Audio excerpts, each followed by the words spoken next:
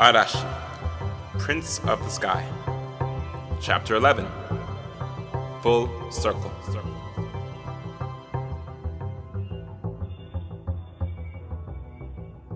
A full day had passed since Arashi and Ishara returned to the physical earth. Burmy and everyone else was overcome with joy with the reality that Ishara was amongst them again, and as a bird nonetheless. They spent a good portion of the day indoors at their dining room table, while the repairman came to replace the door on their home. After the attack, Nanabe used her powers to try to convince the witnesses of that night that there was a gang-related incident, not a monster, but a lot of things got destroyed. Burmy whipped up a buffet of food and popped the champagne open for mimosas. She wanted the full scoop. Everyone was excited about Ishara's return, but at the same time, concerned because her presence meant that there would be more trouble in the near future. They sat and talked in detail about the past 15 years. Arashi was more than happy to translate what his sister was saying to him, to the rest of the family. He shied away from talking about his own experiences growing up. He didn't want to get too deep. Not that he needed to. Ishara knew him like the back of her hand, and she sympathized with his current condition. Burmy cried joyfully and shed tears as she reflected on the moments she and Ishara had all those years ago, especially the last time she saw her at Niagara Falls. It was heartbreaking and beautiful. Funny part is, he was actually there for some of those moments, just swimming around his fishbowl, until the destruction of the veil allowed him to transform. Before they knew it, the sun had gone down, and Burmy was emotionally exhausted, and definitely ready for bed. The curse on Ari's arm was under control for now, but each moment that went by without them looking for a cure made him feel anxious. His mood turned dark when he realized that they spent the day acting like everything was okay, but he knew his time was running out. He slipped into his room after dinner and crawled under the covers, hoping they would all take his dilemma more seriously, because come morning, he was gonna go see Nagu, regardless of who was with him. He took several long breaths to calm his mind, in and out, until his mind drifted off into a deep sleep. A blue diamond spun soundlessly in the dark. It illuminated a warm glow like a star. The sound of broken glass echoed into the dark as the diamond continued to spin. Wake up! Brother, wake up! Arashi! He opened his eyes. He was covered in sweat. The cool in his room made him shiver. He looked down to see Ishara perched on his chest, her bird beak just inches from his nose. Get up! It's time to go see Nagu. He wiped the sleep from his eyes and looked over at the clock on his desk. The time read 5:15 a.m. Ishara, what the hell? Why are we leaving so early? Mom probably isn't even awake yet. Let me get like 2 more hours. We can't wait for her. I had a vision. The safest thing for us to do is go on without her. Trust me. He took a deep breath and turned back over onto his back. He couldn't shake the feeling that she was right. He was trying to remember the dream he had. His soul was that diamond. He knew that much, but it cracked. Exactly why we need to get a move on, brother. That curse is doing its job. Of course she knew his dream. She knew everything. Okay, so why is leaving Mom behind a better idea than going without her? No Shy or Nana either? He flung the covers off of himself, and she fluttered over to the desk. No. Look, certain things have to happen in order for... Stop asking me all these questions, brother. Just get your stuff on and let's go. Okay, fine. He agreed, but he started reaching his mind out past her thoughts and into her mind's eye, but she blocked him with an impenetrable diamond barrier around her memories of sight. She flew up to his face and started pecking at his head. He raised his hands up and tried to brush her away. Idiot! You try that again, I'll be the fear you really need to worry about. Okay, ow, stop! Okay, I'm sorry. Jeez. Hypocrite. I am not you, idiot. You know how these things work. You need to act naturally. If you try to change the future, you mess it up. And we don't have time for mistakes here. Your chakras need to be open. That's what our mission is, finding these stones. Fear's aware that you are aware, so now it's a game of chess. He's already made the first move. We need to be smart and prepared. Okay, well, I don't know how to play chess. Doesn't matter. You're the piece. I'm the player. You have to trust me. Okay, I do. Good. Visuddha. Do you know what that is? It's your throat chakra. It's how you're able to express your thoughts and feelings accurately. Yours is opened, for now. Even though you still cannot speak here on Earth, your true thoughts were spoken while we were in the veil of the moon. I didn't know it then, but it was clear to me once you spoke. You spoke the truth, something no one can take away from you. It also allows you to wield your powers to work for you. Even though your human body couldn't maintain the full extent of your spirit powers, you still have a glimmer of your true self back. Cool. So, how do we make sure it stays that way? It's all about balance, brother. Mantras help to keep your spirit aligned. Try this one. I bow to the creative energy of the infinite. I bow to the divine channel of wisdom. I emanate grace, peace, and love, like a light bulb. That last part is funny. Okay, I understand. I'll keep that in mind. I do feel clearer, though. It feels nice. He started heading to the door. Of course it does. Being balanced and connected feels amazing. Stop! We need to go out the window. Oh, gotcha. He'd nearly forgotten that Nanabe and Shimari were still in the house. They didn't feel secure leaving after the attack, so they stuck around to keep watch out. They were taking shifts staying awake just in case. It was Bishop's turn now, and there was no way his father was going to let him leave like this. So, he opened the window quietly and looked out. The sun was starting to light the sky, and they had to make their way to the train quickly. He did a double take of the street to make sure no one was coming. Then, he took a deep breath and leapt out. The cool morning air rushed past his face as he landed on his feet like a feather. Ishara fluttered down after him and landed on his shoulder. He did a quick jog down the block until he was out of sight of his own building, and then walked normally. Hey, what do you think happened to the moon spirit? Not sure. She's out there somewhere, or else the world would be in chaos right now. Yeah. Ishara, what does it mean to be in love? Well, brother, I'm really not the one to ask because I can't speak from experience. But from what I can tell, love can be complicated. It can either be a really beautiful thing that helps you grow, or it could be the type of love that causes you to wither. It's up to you to be wise when it comes to love. You have to be careful with who you give your heart to, and with who gives their heart to you. He thought about that for a moment. All this love talk made him think about what he loved, or who he loved. Sure, he loved Burmy and Bishop, Nana and Shai, but who did he love? No one ever seemed to pique his interest. He wondered what that moment would feel like when he experienced true love. Would he know that it was love? He hoped it wouldn't be a surprise. He hated surprises. You will know. They waited for the train to pull into the station and got in the car. The train was already filling up with people. No one was in the mood to talk or smile, but they did stare at him. It wasn't every day a boy walked in with a blue jay on his shoulder. He just gave them a regular, resting, piss-off face and waited for his stop. When they got off the train, it was just in time to catch the rising sun. It was gonna be a beautiful day. The sky was clear and colors danced across the skyscrapers.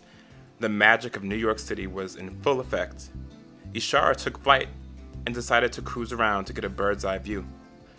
He watched her go and remembered the days he would fly freely through the sky, and above it all, free and without a real care in the world. She felt his longing and reached out her mind to his. Then suddenly, his sight was hers. His body still in the streets, but also flying the skies with her. It was beautiful. The sunrise from the sky was unequivocal. But just as she was climbing higher, he felt a presence near him that alarmed him. It wasn't danger, it was something else. He pulled his mind back into his body and suddenly locked eyes with the boy around his age.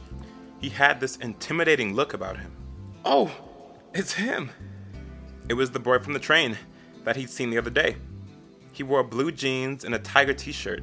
He looked like crap, like he had a rough night, but that didn't mask the fact that he was a beautiful guy.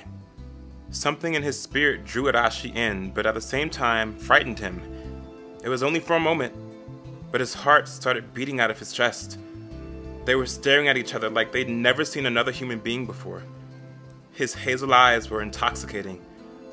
Arashi managed to keep his face neutral, but his insides were bubbling with butterflies.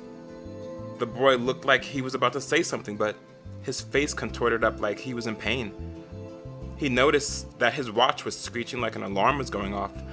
The boy turned his back and leaned up against the building. Arashi was going to ask if he was okay, but he thought otherwise. He should keep moving. He took a deep breath and kept walking. Everything okay?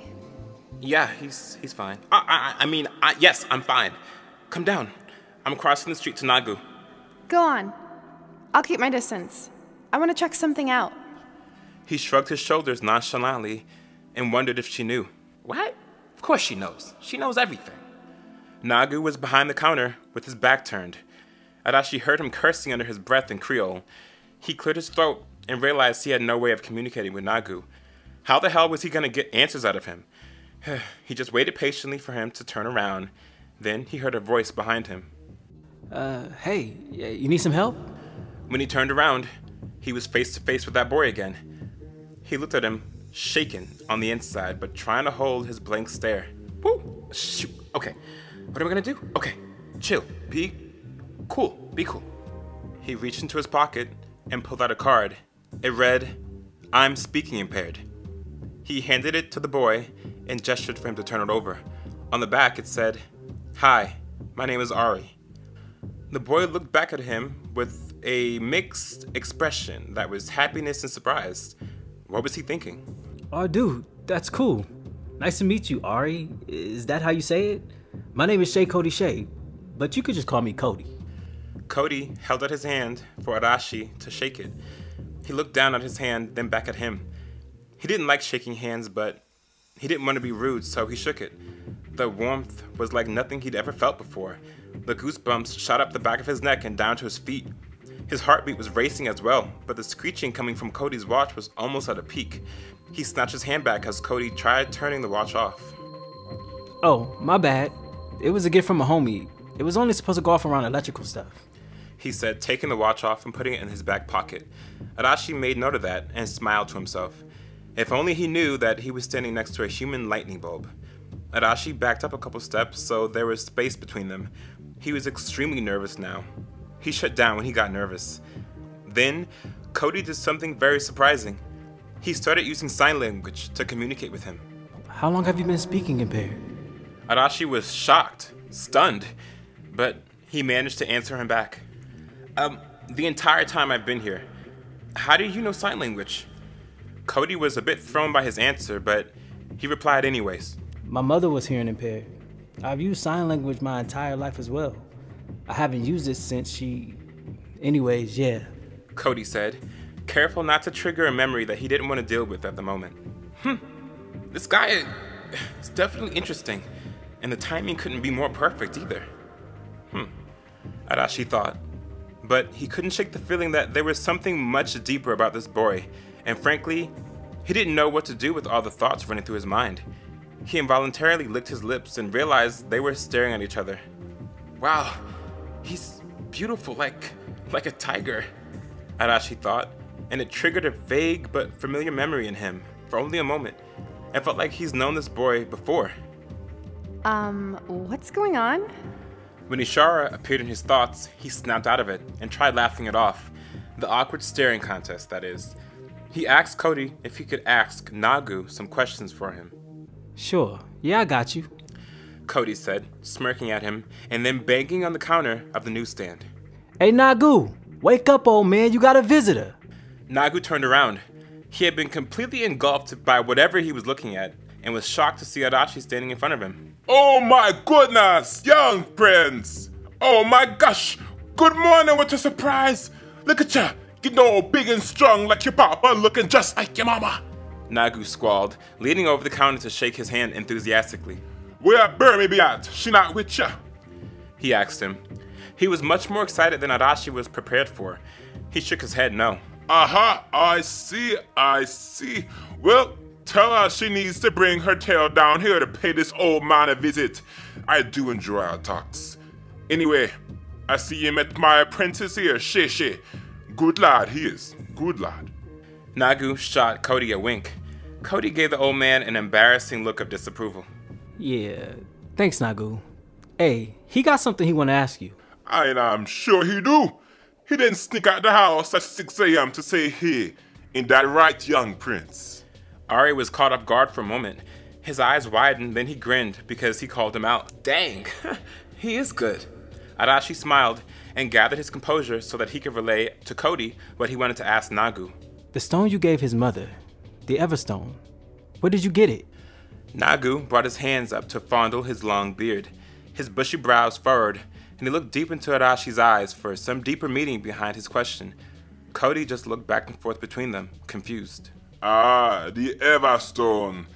Those stones be extra rare. Possibly the rarest stones on Earth, boy.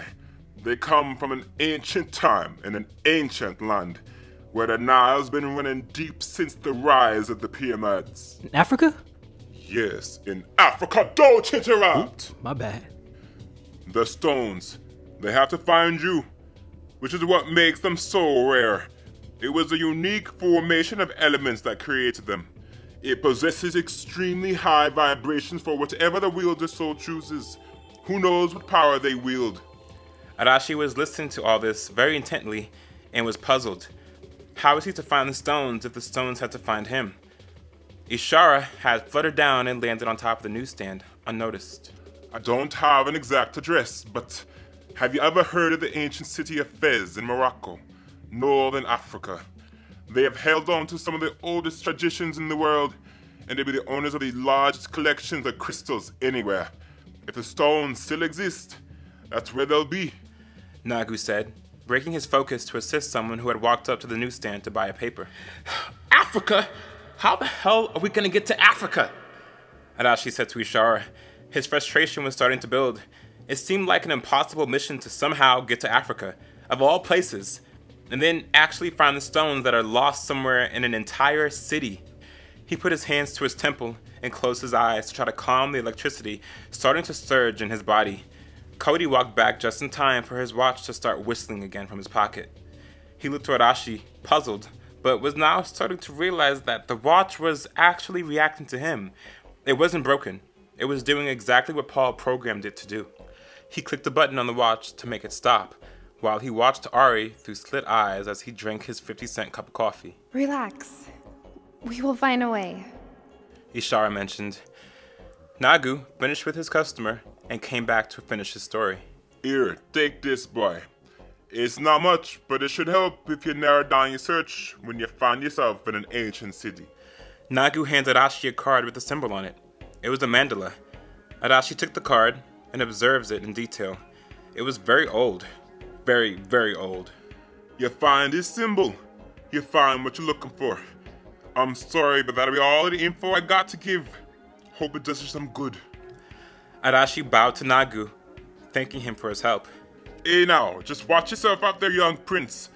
The wolves be hiding in sheep's clothes, you hear? Give B my love. Arashi backed away from the newsstand so other people could get their items. Cody excused himself from Nagu for a moment. As Nagu watched him with careful eyes, he sensed something in the boy's energy had changed. What worried him was that he didn't know if it was good or not so good. Make the right choice, boy. All set, young prince? Hey, are you like an actual prince, like the Prince of Harlem or something? Cody joked. Arashi blushed and rolled his eyes. No, it's just a nickname my parents gave me. He lied. He couldn't possibly tell him that he was in fact the Prince of the Sky, or that his actual parents were the sun and the moon. Okay, cool. So, what's your next move? Morocco. Somehow. I guess. Oh, whoa. So you're just gonna go to Africa just like that? For some stones? Arashi stopped walking and turned towards Cody. His face was confused and in slight disbelief. Arashi folded his arms and put his best confident look on. He didn't know how or when, but he knew he was gonna get there. Cody just looked at him, impressed by his conviction. He smiled at him, but the sudden sound of police sirens pulling up spooked him. Hey, let me walk you to the train. Hey, yo, Nagu, I'll be right back. Cody slung his arm around Arashi's shoulder as they walked. His sudden comfortability with him felt odd, but even more odd that he didn't mind him doing it. He hated being touched by people, least of all strangers, but Cody hadn't given him any reason not to trust him. What Arashi didn't know was that Cody was holding on to him to keep from falling over in panic. Careful, brother. Ishara warned, flying from lamppost to lamppost, trying her best to stay unnoticed. Oh, Ishara, relax. He tries anything, I'll just break his neck. Not what I meant. Okay, then what do you mean? Arashi was just a little smaller than Cody, so his arm fell perfectly into the groove of his neck. He could smell his scent of musk and Axe body spray. You and I both know this boy likes you. He was caught off guard by her cavalier attitude, but Cody started speaking before he could respond to her. Man, Africa? I'd give my left nut to go to Africa. ASAP. Arashi laughed at his crass comment, but it wasn't lost on him that he knew exactly what he meant. Every word. No. Okay, Ishara, shut up. They arrived at the entrance to the train. It was rush hour at this point. People were bustling and rushing in and out of the station like robots. They leaned up against the side of the building so as not to get caught in the crowd. Cody reached into his pocket and pulled out a joint. He lit it and asked Ari if he wanted any.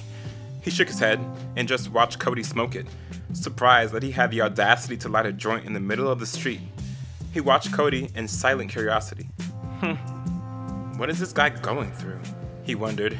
Cody's dis-ease was clear, but he needed a friend.